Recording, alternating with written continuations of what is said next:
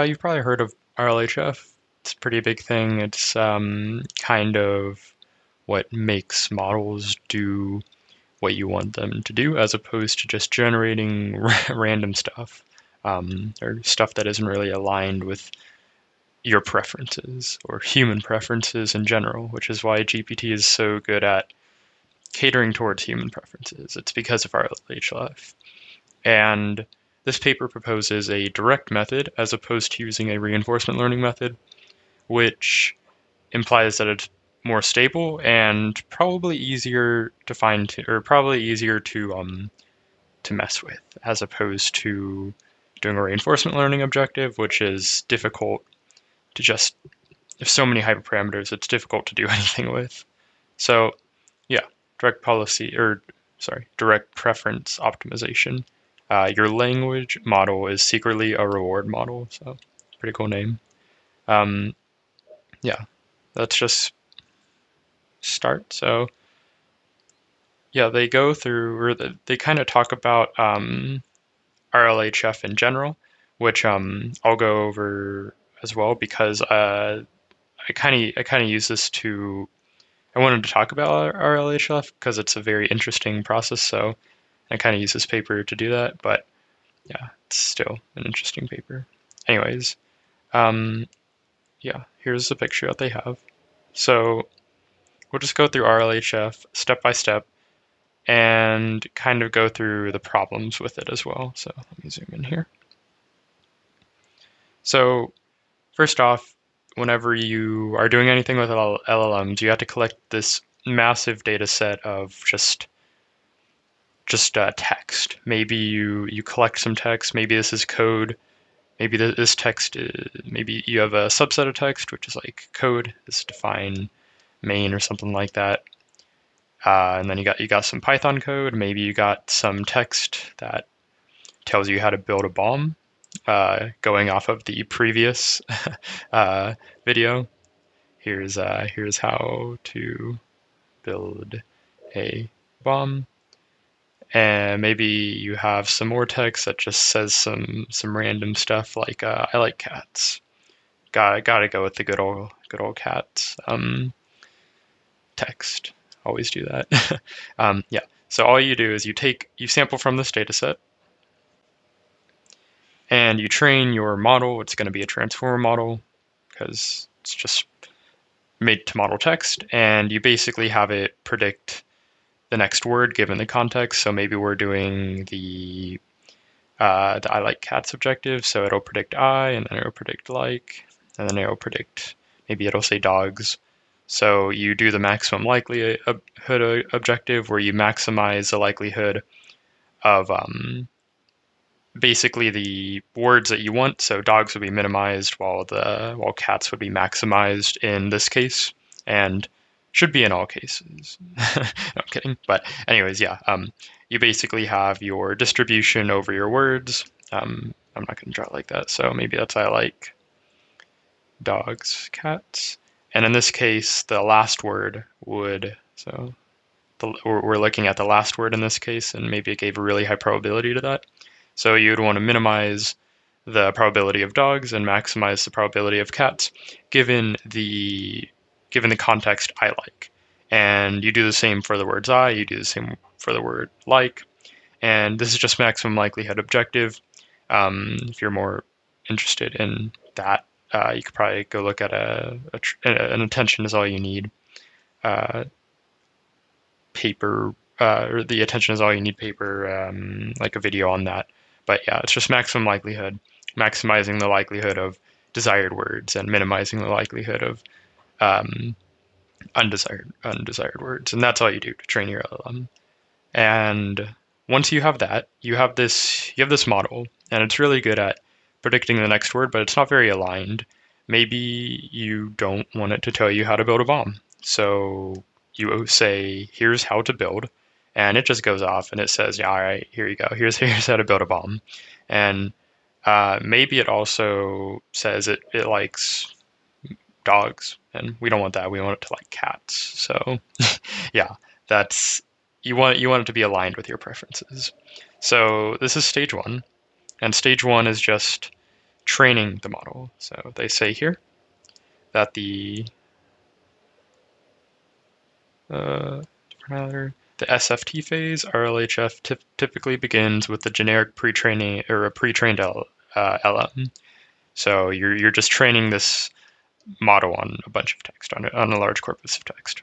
Now your second step is the reward modeling phase. So the way you do the reward modeling phase is it has two steps. The first step is data collection. So for your data collection, you will prompt your model. So maybe we have prompt 1, and the prompt is tell me how to build a bomb. And we send this through the model. And the model will say, sure. And maybe you prompt it again and again and again. Let's just say we prompt it twice. So we prompt it twice, and let's say one time it says sure, and one time it says, I cannot do that, blah, blah, blah. Maybe it says something about it being unsafe. So we would mark this first prompt as being unpreferable. In this case, we would mark it as being unpreferable, and then this one would be preferable. We probably don't want it to tell you how to build a bomb. At least, yeah, you probably don't want it to tell the user how to build a bomb. So, yeah, maybe you want to align it so it's a little more safer. Now, if you prompt it again, maybe we have a second prompt such as, do you like cats? We feed this through the model, and the model says no. And this is clearly unpreferable, but maybe we prompt it again and it says yes, and this is preferable. Now the humans are doing this. The human, you have humans kind of prompt the model, and they pick the preferred prompt between two of the outputs of the model. Or maybe you have multiple prompts. Maybe you prompt it 10 times and then you rank the prompts. But it's a lot easier to just show the binary example. You can create binary examples from non-binary examples. If you have 10 different prompts that are 10 different outputs, then you can just select 2 of them and you have your binary output. So the binary output generalizes. So yeah, you basically just rank 1 as preferred and 1 as unpreferred. And humans do this. This is where the human feedback comes from. Now, what you do is you train a reward model. So we have this model, say we give it prompt 2, in this example, where prompt 2 is, do you like cats? And we add on the no, and we add on the yes. So it's, do you like cats? No, and do you like cats? Yes. And we feed each of these into our reward model. And then the output will be some score. Maybe the score is, I'm going to say 5 for no and 10 for yes. And the output will be, it is the sigmoid of, it would be, in this case, 10 minus 5. So, and that would be the output. But you can see that the score is higher for yes, and the score is lower for no, meaning that it gives a higher reward if it says yes, if the model says yes, and a lower reward if the model says no, meaning that it's better for the model to say yes, because this is a maximization objective, not a minimization. And you train this reward model given this human feedback to kind of understand the preferences of the humans doing the ranking. So you would feed it this prompt here, do you like cats? And then you would train the reward model to understand that yes is preferred and no is dispreferred, or is not preferred. And you do the same for the tell me how to build a bomb prompt as well.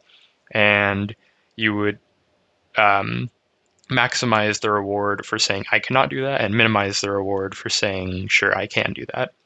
And you train this reward model by this objective here, which is pretty intuitive. So YW is our prompt that we want to is the desired prompt and desired response, and YL is the undesired response. And you can see that since we have the negative sign out here, we're maximizing this, and that means that you're maximizing the preferred and minimizing the unpreferred. And the way you do that is you can make this a binary problem by putting the score in a sigmoid function. So it'll be a 1 if, say, the preferred is, I don't know, infinity, and this is, say, 0, something like that. Then sigmoid will be a 1 because it's really high. If it's actually, I'm not going to say infinity. If it's a really high number, I don't want to go into infinities. That'll break things. But yeah, if this is a really high number and this is a really low number, meaning that it ranks the preferred output very high and the unpreferred output really low, then that is what you want. That's your desired goal of your reward model, and that's your objective. So your objective for the reward model is just align. It's figuring out what humans want. Humans are not good at saying what they want, but they are good at choosing between two things. And the reward model figures out what humans want, hopefully, between these choices. So once you've constructed this massive data set of human preferences and you've trained your reward model, then the third step is to do reinforcement learning using this reward model. So we can go back up to the picture over here. So you would have, say, a prompt. Maybe this is prompt 2. Do you like cats? And you feed this through the model. This is your original model, and maybe it outputs the word, maybe it outputs no, and you don't want that. So the reward model will say, I don't like this. I'm giving this a score of negative 100,000. I wish that was lower. I was hoping for negative 1,000,000, but the reward model said it was only negative 100,000. But still a really low score. Then you feed this back into the model by using reinforcement learning. You basically just use PPO to maximize this reward. So in this case, since it was negative 100,000, then you have this is a really low score. So the model will have to shift a lot. And you can see that this is the objective here that you are maximizing. So you maximize this with your policy. Your policy here is going to be your model. And you can kind of, like, usually whenever you think of a policy, you think of it as being in an environment, taking actions. Well, in this case, each action is each token it produces. And that's the biggest problem. You can't just directly take this reward. You can't say, okay, model, you have negative 100,000, optimize this. You can't do that. You have to use reinforcement learning to optimize this reward. So you can use PPO to do this. There's a ton of different algorithms out there, which I'm not going to get into because that would take forever. But yeah, you use a reinforcement learning objective to have a model maximize this. And it kind of figures out how to do that. But yeah, you can see it just maximizes the reward. So the response given the context. So if our context was, do you like cats? And it said no, then it would figure out that that's a bad response. And maybe it says yes one time. And it figures out that's a good response. So it maximizes the yes and it minimizes the no, the probability of that. There's also a second term here, which would minimize. It would be minimizing this because you have the negative sign when you're maximizing. So it minimizes the KL divergence between your old model. So you basically have your frozen, they call this ref. So you have your model here, and you basically create two copies of your model. You have pi theta and pi ref. And pi ref is going to be frozen, while pi theta is going to be the thing that you train using reinforcement learning. And the goal is to keep them as similar as possible. And this does two things. It basically keeps it from dying, I guess, and turning into complete garbage, because you already know that your model is really good at doing next word predictions. It has a good understanding of text. But if it goes too far away from that, then maybe it turns into some stupid model that always repeats the same thing. And that also goes into reward hacking.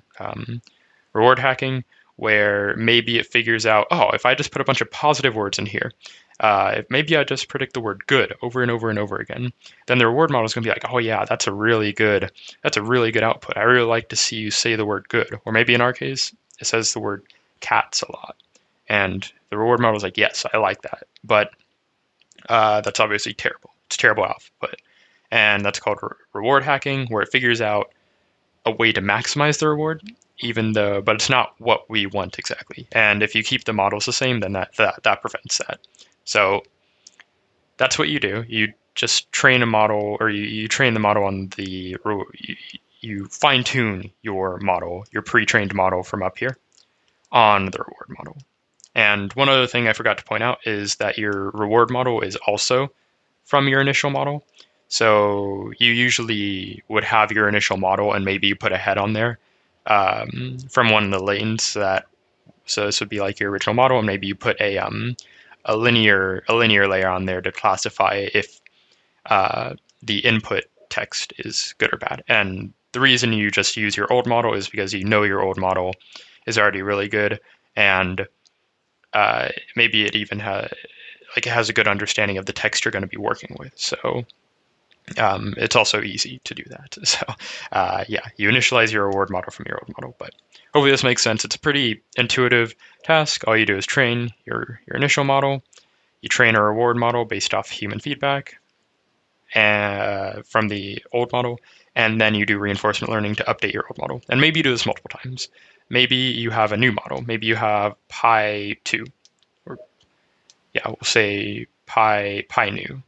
Maybe you have pi new, which is after you do reinforcement learning for a lot of iterations, and it has a good understanding of what you want, but maybe it hasn't figured everything out. Then you can go back to step 2, and instead of using your old model, you would use pi new, and then you collect another data set using pi new, you train another reward model, and you do this over and over again. Now, the biggest problem with this is reinforcement learning is just annoying to train. I think they say that here, but yeah, it's really, really annoying to train, and it has a lot of issues. Whenever you're doing reinforcement learning, for example, the reward hacking, that's one of them. The number of hyperparameters you have to do so that you have to tune so that it's stable. There's a ton of those, especially with PPO. PPO has a ton of hyperparameters that you have to train, and it's really hard to make stable. So this process is really hard. It takes a long time, it takes a lot of iterations, and it's just not favorable. Now, wouldn't it be better to have an objective just like this? A maximum likelihood objective that does exactly what we want, and it turns out that's what they do. They turn this reward into a maximum likelihood, and they basically just kind of shift the objective here. So this is our old objective, and they shift it so that you can use a maximum likelihood prediction. So instead of you having to implicitly model it through this reward, you can directly model it using maximum likelihood, which is very favorable, a lot more stable, and a lot easier to train. And they also mention that it takes a lot less hyperparameter tuning. So they have a lot of proofs here, but I just want to get to the result because it's a very intuitive goal. So here's the let me zoom out. So here's the objective that they obtain, and this is their loss. So all the loss is you are maximizing, and it looks very similar. You're maximizing this looks very similar to the reward model. So you maximize this objective, and this objective is, let's just look inside the sigmoid first. So this objective is saying we want to maximize the probability of the response W and minimize the probability of the response L, where the response W is the response we want. Maybe that's yes to do you like cats, and response L is no to do you like cats. And this is basically the reward model objective, except they have the log. Instead, they do the log probabilities, and they do the log of the sigmoid, and they also do the direct. Remember how we had the KL divergence between the policies? So they also have that here, where the fraction here keeps the policies similar. So you want to keep the new policy similar to the old policy so that it doesn't run into issues. And that's all the objective is. The objective is just saying to do this directly. And they say now we have the probability of human preference data in terms of the optimal policy rather than the reward model. So notice how this is in terms of the policy, pi theta, which they show how to prove that from the original reward objective, not in terms of the reward. And since it's in terms of the policy, you can directly model this with the policy, which allows you to do this maximum likelihood objective. And you just do this for each word. So yeah, you just do this for each of the outputs, and you do this for each word, just like you do a normal maximum likelihood objective. So all you're doing is you're running this objective on your response. So if this was if you give it the context x, such which is how do I build a bomb, maybe you minimize or you maximize the probability of, sorry, I cannot do that, which would be your YW, and minimize the, sure, here's how to build a bomb. And that's all you're doing. It's very intuitive. It's just taking the reward model, or it's taking the reward objective and turning it into the policy objective. So you're directly modeling the policy instead of indirectly modeling it using the reward model. So it's very intuitive. And I like how intuitive it is. Just, it's very nice. And they say this way we simultaneously bypass the explicit reward modeling step while also avoid the need to perform reinforcement learning optimization. So you directly skip the second step here. You skip half the second step. So you still have to do this first step, and you still have to collect the data, but you don't have to have these two here. You don't have to create the reward model, and you don't have to train using reinforcement learning. Instead, you take this data here and feed it directly into your model, as opposed to taking the, and you feed that directly into your reward model instead of directly into your policy model, your old model, instead of feeding that into the reward model. So it's a lot easier and it's a lot more efficient. They also mention that, I forget where they mention it, but it takes a lot less hyperparameter tuning. They also show the gradient, which is the gradient of the loss, which is nice to see. So this is maximizing, since it's negative, you're maximizing this since it's a loss. And there's three parts to it. So there's this inner part here, and the inner part here is this is the gradient of the the policy with given the prompt. So you give it the prompt. Maybe this is and this is your positive. This is your positive output. So this may be, do you like cats? And this would be yes. And this is your negative. So this would be, do you like cats? And this would be no. And all this is saying is you increase the likelihood of it saying yes and decreasing the likelihood of it saying no. And you weigh this by how incorrect it is. And you can, interestingly, it does model the reward here, where the reward is,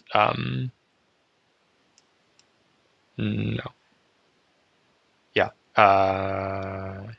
Yeah, this does. So this is kind of like the reward estimate here, and it's implicitly in the model. And what this term does is it weighs the model by how wrong it is.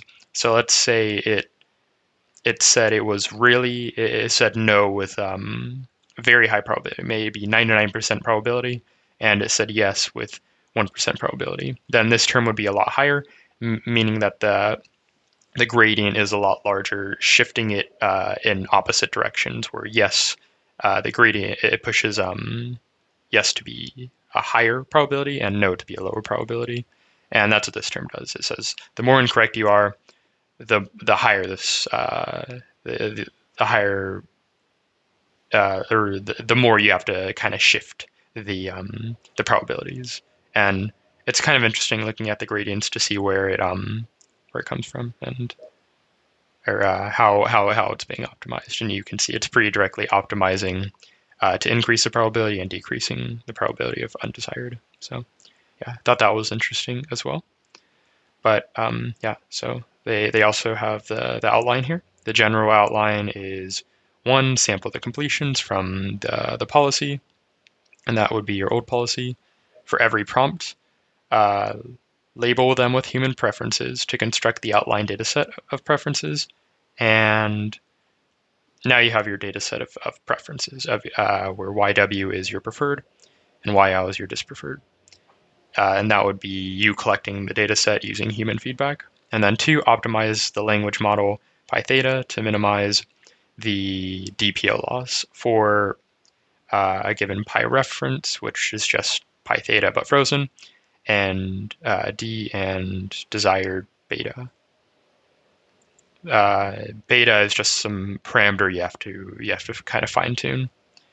Since the preferred data sets are sampled using pi SFT, which is your initial model, we initialize pi reference to pi SFT whenever available. However, when pi SFT is not available, so whenever pi SFT, whenever your initial model is available, you just initialize it to that. But whenever it's not available, they initialize the reference model by maximizing the likelihood of the preferred completions that, so using the subjective, where you just directly, you kind of have this starting model where it just maximizes the likelihood of the preferred completions. It doesn't care about the dispreferred completions, and that's just a good starting point if you don't have the initial model. Now, they have this theoretical analysis, which I'm not going to get into. It's kind of interesting to look at. I kind of find the results to be more interesting, but if you're interested in the proofs here, you can go ahead and check them out. Yeah, they also show instability of actor critic, so DPO or reinforcement learning with human feedback is very unstable, like we've been saying. Now, they have these experiments here, which are interesting to look at. So first off, let's look at what models they use. So they explore prompting, or they explore a bunch of different models. So two of the main ones I want to look at are there's a pseudo supervised method, which they call unlikelihood, which simply optimizes the policy to maximize the probability assigned to YW and to minimize the probability assigned to YL. We use an optimal coefficient, alpha between 0 and 1, on the unlikelihood term. So this is a similar. This is very similar, except they do direct optimization. So they just make this a likelihood objective, a direct likelihood objective. Notice that this is not a direct likelihood objective, and they obtain this from the reward objective. This isn't a direct likelihood objective. It's kind of indirect in a way. While this model down here, which they look at, called unlikelihood, is it's a direct objective, just like you would do in the initial training phase. So there's nothing really special about it. It's direct. It's basically like normal fine tuning. If you were to normally fine tune something, you would just do your maximum likelihood objective, where you maximize the likelihood of preferred words and minimize dispreferred words. It's not doing reward modeling, while this paper, DPO, does reward modeling implicitly. They also have this model called best of n, where they sample n responses from the SFT model and return the highest scoring response according to a reward function learned from the preference data. So they have this reward function, and they basically take the original model and they give it the prompt, say 128 times. I think that's what they use, 128. N is equal to 128, and then they just pick whichever output maximizes the reward. Now, let's look at the results. So, reward in this case, they use GPT-4 for the reward. So let's go to that. Where is that at? Yeah, so using GPT-4 as a proxy for human evaluation of summary quality and response helpfulness. Yeah, so they use GPT-4. We conduct a human, and they also conduct a human study of GPT-4 for evaluation. So they use GPT-4 to give it the reward, basically. Yeah, or to kind of evaluate these models, and you can see in this case to do a win rate. In this case, I mean, I guess this one doesn't really matter. I don't know, this one's good. So on the bottom here, you have pi theta, the KL divergence of pi theta and pi ref. So as this value gets higher, that means that your new policy is further away from your old policy. And this is the reward. And this is on IMDb sentiment generation. So given a movie review, make it positive. So that's what you're doing.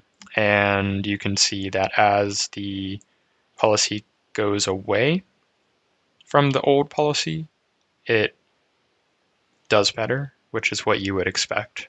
I mean, yeah, as long as it's not too far away. Now, the sampling temperature, that's just kind of how creative it is in a way, I would say. That's how I would put that. I think the sampling temperature comes from the Gumbel softmax distribution, but not entirely sure. And this is a win rate, and you can see that DPO does really well compared to the other objectives. Here's your best of 128, and best of 128 should do really well because you're sampling 128 times, and you can see it does pretty well. But DPO beats all them, and this is on TRDL summarization or TLDR summarization, where given a Reddit post, make a summary. So these two examples aren't super interesting. This third example, though, is basically ChatGPT-like.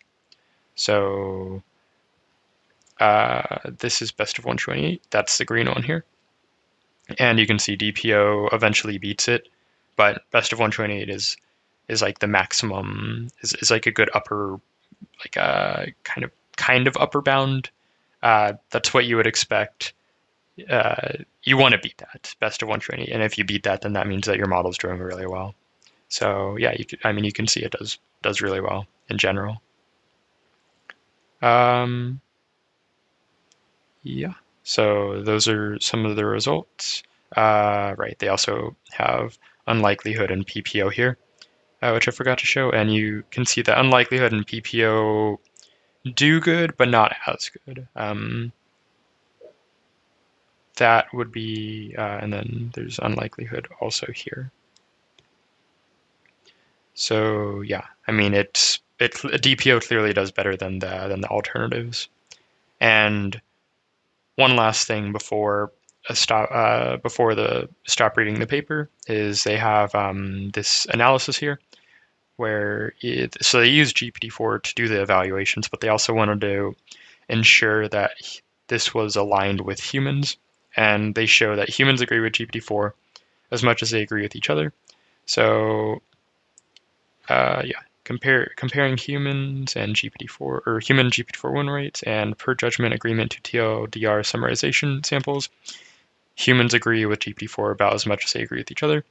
Each experiment compares a summary from the stated method with a summary from PPO with temperature 0.